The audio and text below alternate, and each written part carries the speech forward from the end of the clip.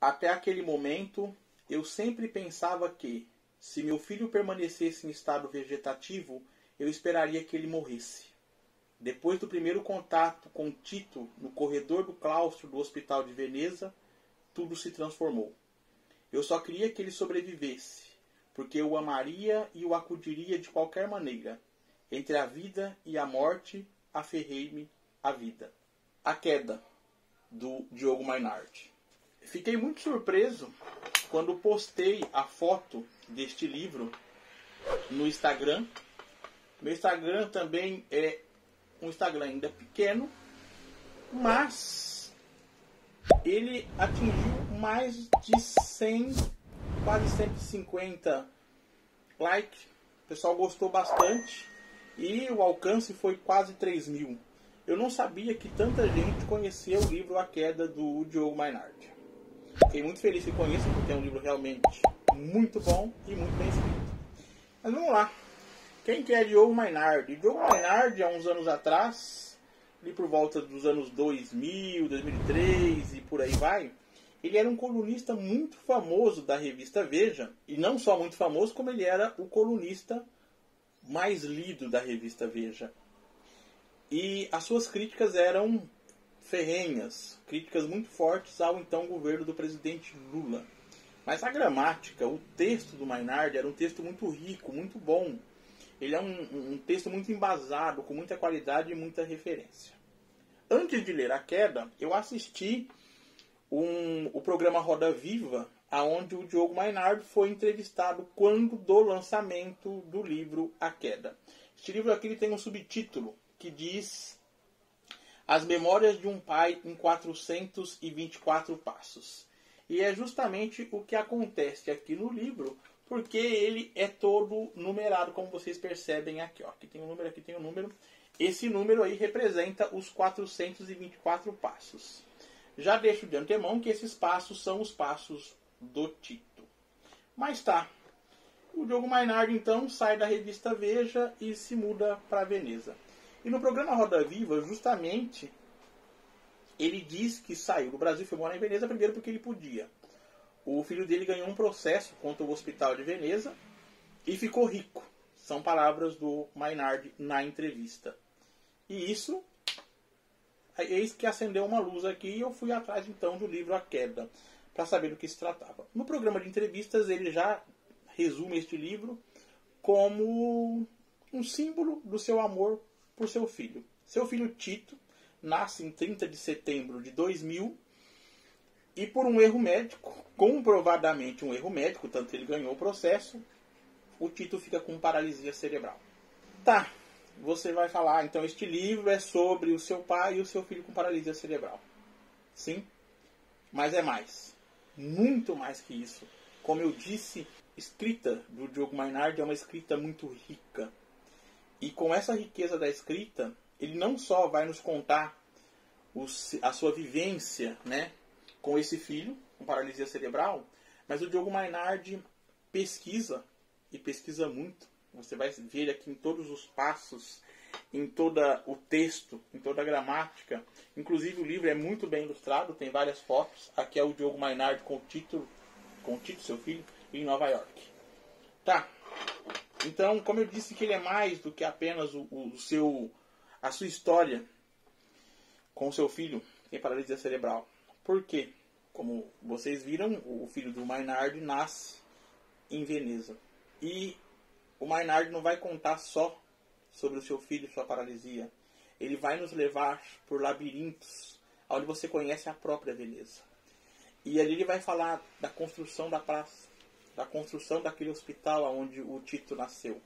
Isso sempre entremeado com a história do Tito. E aqui chega a parte do livro em que o Mainardi vai dizer que se o Tito tivesse nascido e fosse búlgaro, ele pesquisaria tudo sobre a Bulgária. E como o Tito nasceu com paralisia cerebral, ele foi pesquisar tudo sobre a paralisia cerebral. E entre a história do Tito e a história da paralisia cerebral, e a história da onde o Tito nasceu, e a história da onde o Tito passou, portanto ele diz muitas vezes ao longo do seu texto que a história do Tito é uma história circular, e é mesmo, ele nos conta também as barbáries que houve durante o nazismo. Não é o foco do livro. Não é o principal. Mas passa por ali. E do programa T4 do nazismo, que eliminava pessoas com deficiência. Todas. E entre suas deficiências, eles também, obviamente, eliminavam crianças com paralisia cerebral. Esta, pelo menos, é a parte que mais me emociona no livro, porque é difícil você ver em algumas sociedades pessoas que ainda não defendam o nazismo, o fascismo, entre outras coisas. Foi um regime tenebroso. E você imagina, então, um governo que se sente no direito de tomar o seu filho com paralisia cerebral e matá-lo, exterminá-lo. É difícil. É uma parte que me emocionou bastante. Mas nós temos tudo isso. E nós temos o nascimento do Tito. Nós temos esse pai buscando uma forma de cuidar dele. Mas acima de tudo, nós temos um pai que ama incondicionalmente esse filho e vai fazer tudo para poder expandir, plantar e colher esse amor. O Tito é uma criança muito linda. Mas um outro ponto que vale ressaltar é que o Diogo Mainardi ele tem uma escrita seca. Ele não fica fazendo floreio, nem transformando suas frases em estrofes de poesia. Ele é cru. Ele é cru. Ele vai nos contar essa história do nazismo e da eliminação de crianças com paralisia cerebral de uma forma muito crua, muito dolorida mesmo. Dói mesmo a forma com que ele escreve. Porque ele é muito direto. Ele também vai contar para nós figuras como músicos, escritores que tinham paralisia cerebral e que passaram ao longo da história. Então, assim, o filho dele não é o primeiro, não é o único, não é o último. E a gente entende no livro isso. O que torna este livro único são alguns fatores, como a forma em que ele é escrito, esses 424 passos do Tito. É essa narração de uma história mais ampla da paralisia cerebral, em frases curtas, porém não pobres, é rica. Como eu disse, a gramática do Diogo Mainardi é muito rica. O amor desse pai por esse filho, o amor desse filho por esse pai. O nascimento do segundo filho dele. E também entremeia aqui colunas da revista Veja, aonde ele falou da paralisia cerebral do Tito. Então, eu fiquei muito feliz em saber que muita gente conhece o livro A Queda. E para aquele que não conhece, vale a pena. É um livro que você lê muito rápido. Como eu disse, ele é escrito em formato de passos e frases e é muito bem ilustrado. Onde você descobre um pouco da história de Veneza, onde você acompanha os passos do Tito por aquela cidade quase milenar, uma cidade centenária. Você acompanha governantes, arquitetos, pintores, escultores, o ego do ser humano, a busca da perfeição, a vida de quem não é perfeito. Então, é uma obra muito ampla. E vale ressaltar que eu achei a entrevista do Roda Viva muito pouco explorativa. Deveria ter se falado mais do livro, porque ficou muito nessa questão da paralisia, do Tito, e o livro é abrangente. Eu sei que o tema principal do livro é a paralisia do Tito, mas o livro é abrangente. E os jornalistas deveriam ter pego essa abrangência e questionado ali. Mas não o fizeram. Porém, deixaram a semente da curiosidade, o que fez eu ir atrás deste livro. Ele tem muita referência, eu fiz muitas marcações nele, porque eu quero buscar... Caiu. Tem muitas marcações nele, porque, como vocês veem aqui, ó, eu quero buscar as referências que ele faz a outros escritores, a músicos, dentro desse livro. Vou buscar para poder ler mais e me informar mais. Tanto da história da paralisia, quanto dessas pessoas que escreveram música sobre a paralisia, desses escritores.